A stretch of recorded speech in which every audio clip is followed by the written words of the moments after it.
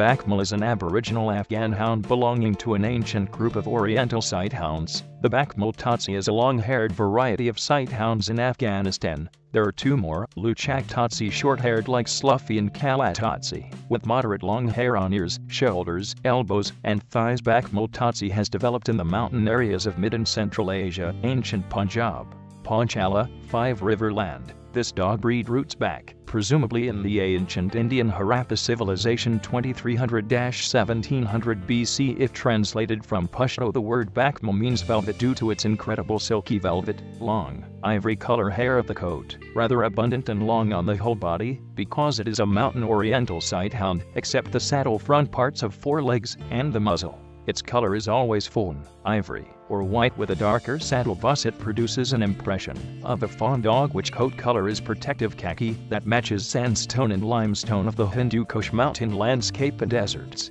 Following colors are not permissible: red with white spots, black and black with white spots. Bakhmulls hunt the wild ram, ibex, hare, fox, wolf, jackal, wild big cats, in old times leopard, but never birds. They are also good guards. They guard homes and flocks of sheep. They hunt solo, in couples, and rarely in packs. Since the 80s, the center of Bakhmull breeding is in Russia, the blue-tailed leopard Bakhmull Moscow, where they are spread all over the former Soviet republics and various regions. The foundation stock was brought to Russia in the 70s by military men from Afghanistan. Breed standard for tazi BAKHMULL was adopted in Moscow, Russia first in 1985 and later after detailed elaboration, Indiana 1997.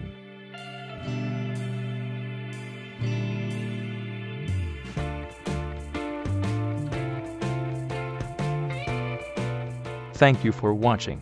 For more education